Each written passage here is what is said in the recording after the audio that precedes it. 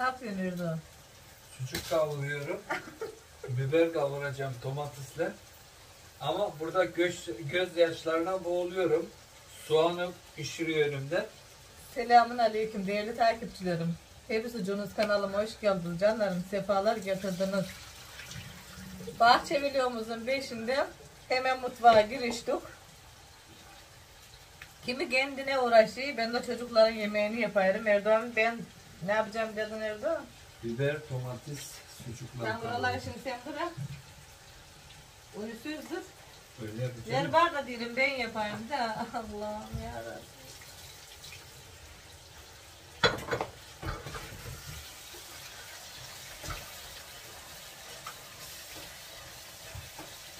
Ben de kıymalı yapacağım canlarım güya. Soğan güzel kavurdum. 2 büyük baş doğradım kavurdum. Kıyma koydum. Domates koyacağım, biber koyacağım. Bunu efekteleyip saat 7'de hamur yoğurdum. Bir şey gittim. Gözlerimi açmadan hamurdan açtım gözlerimi bu sabah. Eve geldik ki hamur geldi gidiyor. Ararım hamuru size göstereceğim. Durun. Sizler de canlarım videomuzu beğenmeyi unutmayın. Bir zahmet. Videolarımızın beğenileri çok az canlarım. Çok az yani. Azın da azı. Unutmazsanız çok memnun kalırım arayana ya. Şu bakalım Erdoğan yapar bir şeyler. Karışma bana dedi. Ben de karışmayayım ama. Masada karışmayacağım bu kadar zaman. Çatladım.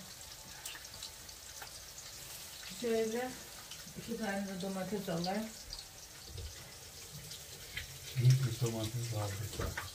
Biliyorum sen bu işe tecrübeni de aldım. Ne yapalım? Domatesleri toplarken domates diyorum. Biberleri toplarken biraz zor vardı aklımda. Ya. Güzel. Şöyle ikimiz bir koldan girdik. Evet, kiminki ilk önce bitecek. Ben kahvaltı yapmadım ama canlarım. Sabahlan bir kara ekmek Erdoğan burada Nutella sürdü verdi bana. Yani hazırladı işe giderken bana sağ olsun. Onu yedim geçti gönlüm. Bir tek çay içerim. Çay içecek mi? İçiyoruz. Kış geldi. Akşam değil, önce Efe dedi de sonra ben akşam çay yaptım saat. Uyurken kafamda sanki bir şey, böcek var mı kafamda? Yok. Sanki bir şey atladı kafama. Efe diye bana anne gene başladın diye, soğuk başladı ya sen şimdi dersin ki diye, ben çay içmeden uyuklamam. Şöyle, bu yeterli canlarım domatesi. Bu biraz yakışıklı video olacak. Öyle geliyor. Karışık, karmalıdan bir mutfak.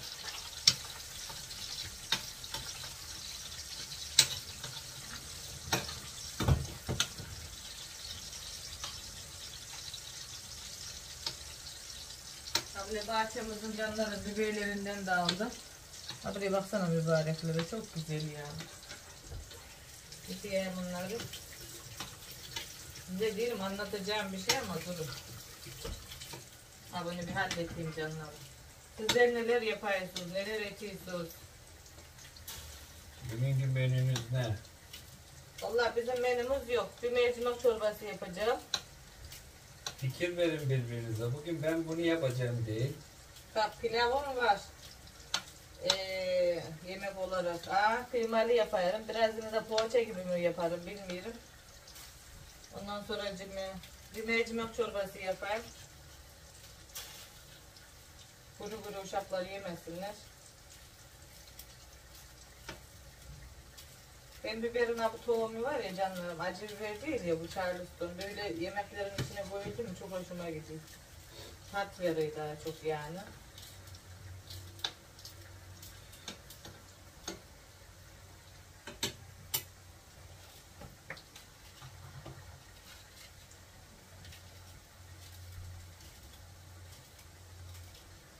Evet. Üzümlerimizi göstersem. Aha bu seneki üzümlerimizin hepsi bu canlarım. Başka da yok. Ayva yok. Hiçbir şey yok. Bu sene kış meyveleri yok. Bunları Aynen. nereye dökeyim altı? Hiç yok, ne öyle dursun. Tamam. Geliyorum. Ula bu hep yan da bu. Yok. Ha. Lollüle kapkara. Üçer çevirdim atlar mı? Ama yağ karar diyor. Doğan simsiyah olacak ya.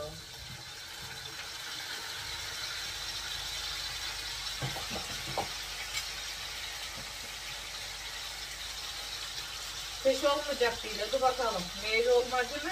Kış olmaz mı işte.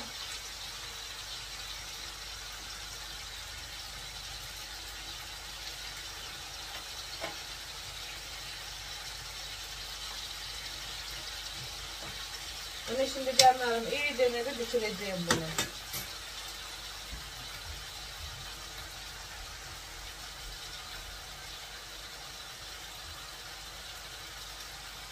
Ha böyle geldi aklıma, ne bileyim, her gün Allah'ım da.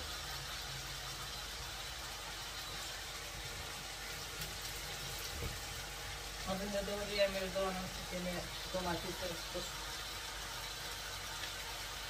Bu seviyor böyle, önce sucuğu kavuruyor, sonra bahçe biberi, domates, attırıyordu ortalığa böyle ama neyse. Ne yapalım? Dedim ona ki ben yapayım, hazırlayayım kahvaltıyı.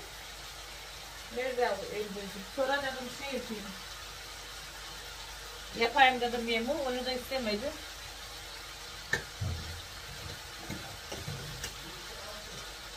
He? Müjde mi? Evet. Niye? Niye mi? Ha. Banyoda su yok. Gene mi kestiriyorlar? Evet. Hemen- Buranınki akıyor mu? Ha. O zaman demek ki banyonun tesisatını yapmaya geçtiler. Kaldık geliyor la ilahe illallah da ya. Ha bu da yakar ürüyor. Oo. Sen daha ona doğrasaydın bile. Doğru bir tane sağ olsun.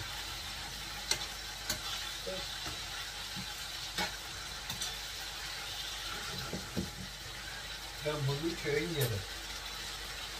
Çok seviyorum Erdoğan, çok. Böyle şeyi de seviyor ama ben bu yarımla başlayacağım biber, bir şey. Abi Receller koneleri düştüydü markette. Turşuya koyayım, ha böyle yiyorum. Gitmez.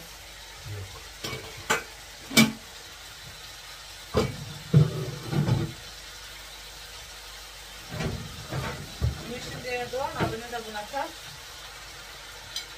Sulansın, yanmasın. Tuzunu da atayım. Atalım. Ver bu. Buyurun. Acı biber doğradın mı? Doğradım. Bak bakkala gittik, ha şimdi geldi aklıma. Ayarını da düşürün. Ne? Pul biber alacaktık. Ondan sonra tavuk baharatı alacaktık. Alın. Canın sağ olsun. Yani sizlerde de öyle oluyor mu? Bir yere gittiğinizde alışverişe şunu alacaktık, bunu alacaktık, unuttuk diyoruz. Olmaz oğlum. Onlar da bizim gibi değil sana. Herkes unutuyor. Ne yapalım? Hele de alışveriş konusunda. Hanım sen çevirir misin bari? Salça. Böyle olsun. Allah, la ilahe illallah, Muhammeden Resulullah. Arkada girin öncekine 2 tane var. Ne? Salça bulgur.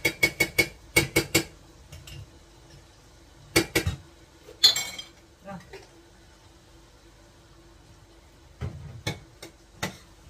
Canlarım bu var ya böyle bile yanayıp o kadar güzel oluyor ki bu.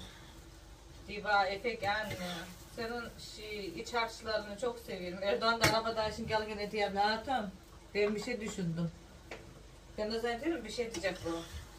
Ne düşündün Erdoğan?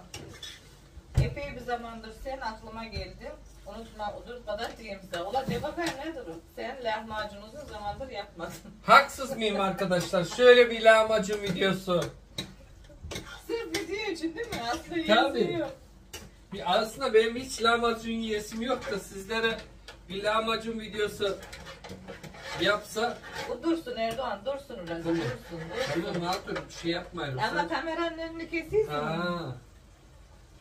Tamam ne yaptın? Niye kızıyorsun ya? Kızmayırım ama aklında iş kesmiyor öyle bir şeyleri. Ne yapayım ben? Bakın canlarım şöyle. Salata ben unutmayayım. Şimdi o buracıkta pişsin. Ondan sonra hamuru canlarım üstüne kapattım. Geldim dedim Erdoğan bak ben hamur yoğurdum dedim. Kaldırdım abini yapıştı altına. Dedim Erdoğan hamur nereye gitti? O diye yapıştı diye kabardı böyle canlarım bakın. Yapacak bir şey yok.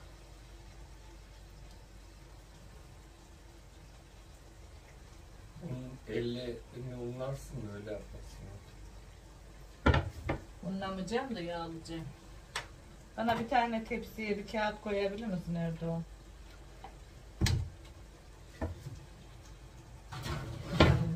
Alayım. Bunun olmaması lazım idi ama bir kere geldi başımıza.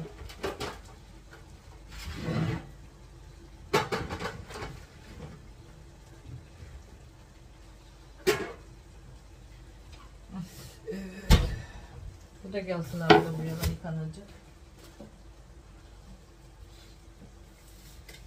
Ha, geçen bir belgesel izledim hatta. Öyle mi? Evet. Ne bildi orada? Ha? Ne bildi orada? Şu yağlı kağıttan alakadar olsun, şeylerden alakadar olsun. Yani aslında çok da iyi değilmiş yani. Çok Hiçbir şey iyi değil, hiçbir şey. Çok sık kullanıyoruz da. Ama en çok zararlı olan ne biliyor musun? Evet. Şu şey var ya, sıcak buharlar pişiren o patates kızartan şey yapan aletler. Evet. Patateste kanser madde acayip üretiyormuş. Patates onların içinde kızarttığında. Genelinde mi onu şey yapamadım ama sonuna denk geldim ama yani patateste kanserojen madde hani hafiften oluşuyormuş. En çoğu da onda oluşuyormuş. En az da şeyde oluşuyormuş. Yağda pişmesinde.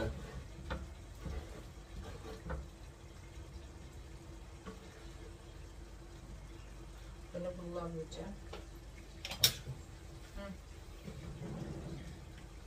Yok yok daha istemiyorum. Tamam, Verme daha.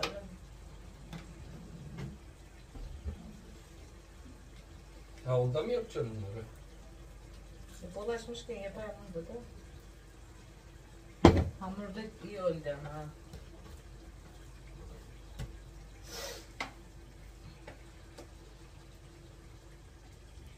Ha bunları kapattım. Güzel.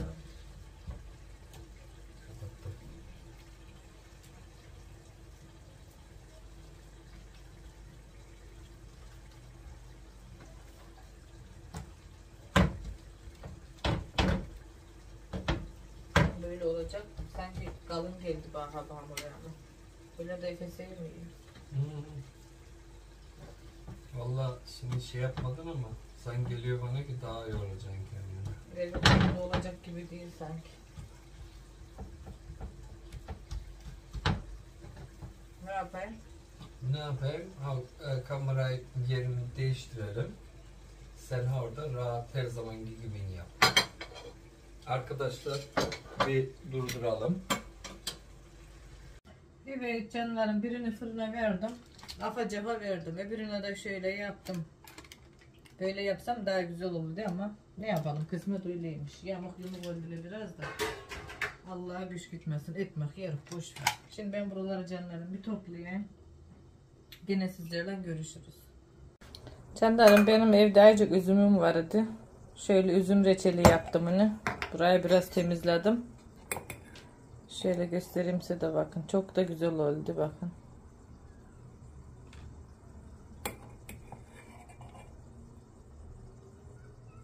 İnci üzüm var ya çekirdeksiz üzüm de. Heh. Bunu işte ondan yaptım. Şöyle kıvamı da bakın. Güzel oldu.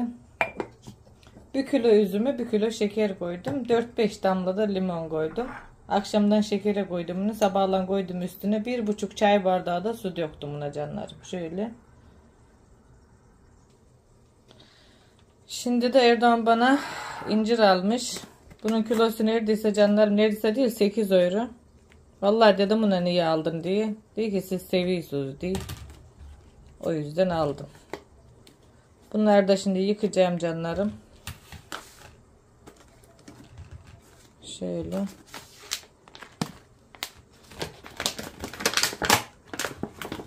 Ha bu dedim tam reçellik. Ha tamam. Sen dedin ya, şimdi ben alacağım. 2 kilo var burada canlarım. Bunları da yıkayayım. Şekere koyayım. Daha erken. Akşama pişiririm bunu. Sabah değil de akşama, çünkü saat daha erken. Akşamüstü koyarım onu üstüne. Allah nasip ederse. Reçel mi abi? He? Reçel mi gene? Gene reçel. Oğlum gene reçel. Anneyi kandırdım. Aldırdım ona incirleri. Evet arkadaşlar, 1 kilo incir, 1 kilo şeker. İncirden ama biraz ayırdım reçeyi yemeklik. O yüzden. İyi yaptın çünkü 1 kilodan fazlaydı hatun. Evet. Kavga da çıktı daha bir tek. He, daha da yok o. Ha. Çocuklarıma geçen üzüm aldı benim hatun. Bak üzümler çok güzel dedi. Eve geldi baktım seçiyor onları. Ne yapacaksın? Ya bunlar da çok olmuş dedi. Bunlar incir üzüm reçeli yapayım dedi. Bu şimdi ablacık dursun, temizce yıkadım onu. Bu kahvaltı masasına şimdi gidecek. Gel kahvaltılığımızı da gösterelim. Evet. Şimdi bu da kahvaltımız. Bunun üzerine güzel beyaz peyniri doğrayacaksın. Babanın en sevdiği yemek oğlum. Sen ne diyorsun ona? Evet. Sucuk, biber, domates. Acılı. Acılı bir de. Bayıldın değil mi?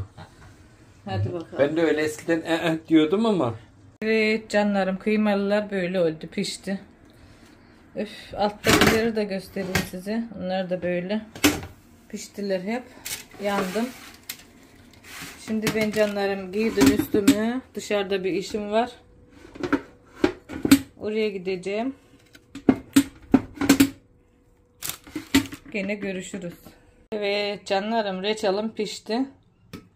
Şöyle oldu, bakın dağılmadı, güzel. Kısık ateşte pişirdim onu. Buna canlarım 1,5 kilo şeker koydum. 1,5 kilo da vardı herhalde tahminim. İnciri. Şöyle göstereyim size, bakın.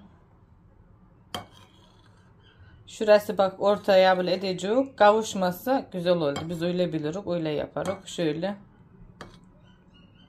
Sizlerden Allah razı olsun. Geçenki incir reçeli yaptıydım ya, dediniz bana ki Filizciğim ıslak olmayacak diye. Sizlere çok teşekkür ederim. Vallahi ben koyduğum kavanoz ıslak olmayacak. Yoksa şekerler. Allah'tan şekerleyene kadar yadık bunları yani. Allah razı olsun diyorum ya, ben bilmiyordum onu.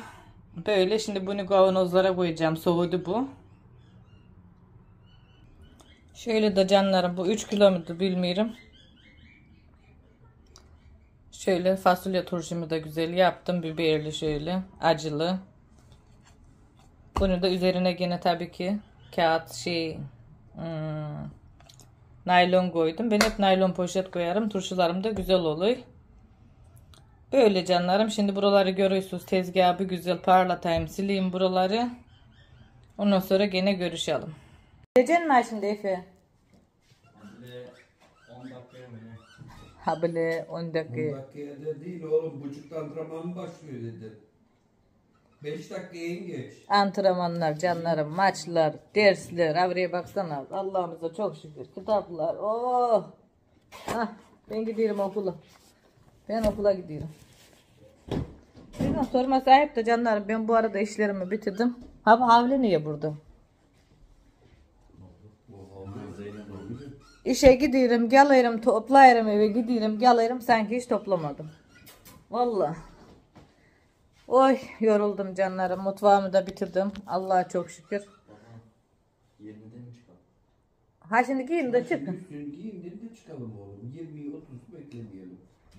20'yi 30'u beklemeyelim öyle.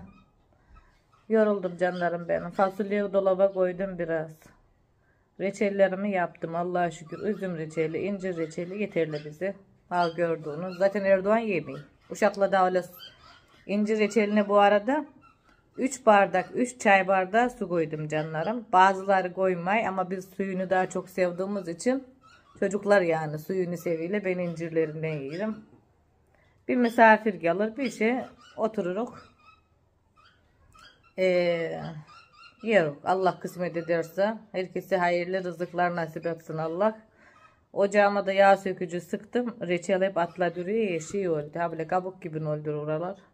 Birazcık kevşesin, orayı da silerim. Bitti ama ben de bittim. Ders ki daha var mı diye bir tane gezeceğim tarlayı herhalde. Bakalım ne olur. Daha Erdoğan Bey. Evet. Şimdi belki yarın Allah nasip ederse tarlaya gidebilirim. Hava güzel. Bu hafta hep hava güzelmiş. Seranın içine canlarım aldı bir kenarcığına. Bir de açık bir yer var. Patatesliğin yeri. Oraya ıspanak atacağım. Olmayacağını bile bile. Ama ya tutarsa. Keloğlan değil ya. Alsana. Keloğlan değil de bir reklamda. Alsana. Ya tutarsa Allah verirse biz de alacağız işte.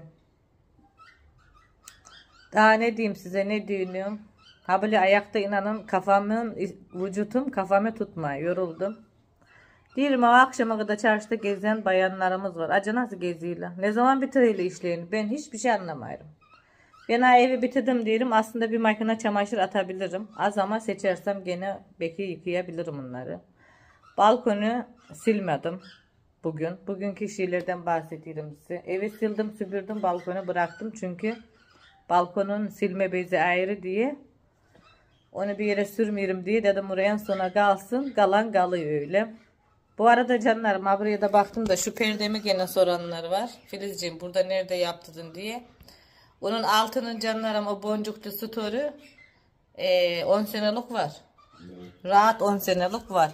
Yani 16 yıldır ilk storum bu camdaki canlarım bu boncuklu. Ondan önce güneşlik vardı durdu böyle de normal perde gibi çekiyoruz uyana bu yana. Ben bu perdelerimi Türkiye'de yaptırdım. Yani evleneli bunlar ikinci perdelerim. Trabzon'da bilmem nerede yaptırdıydım bunlar işte. Trabzon'da yaptırdıydım. Buradan değil yani canlarım. Buradan istemişsiniz. Akçabat'tan değil miydi? Akçabat'tan mıydı? He, Akçabat'tandı. Storlar Trabzon'dandı değil mi? Evet. Storlar eski storlarım yani eski.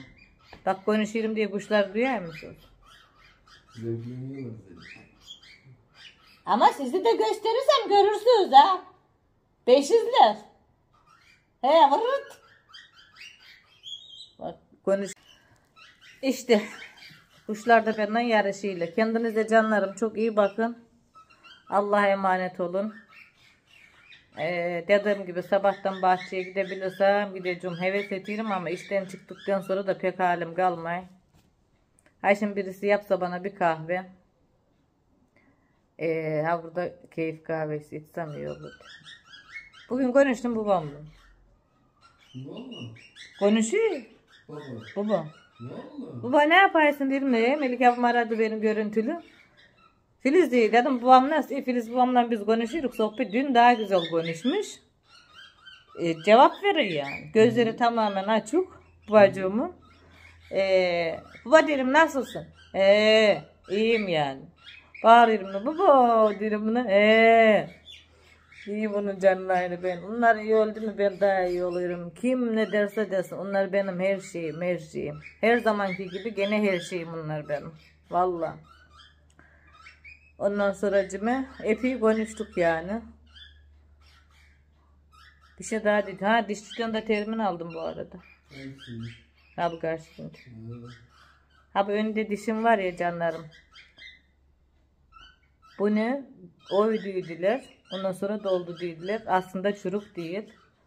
Oyulmuş şekli ondan siyah görünüyor. Bu beni çok rahatsız ediyor. Bunu yetiştirip Türkiye'de yapamadım.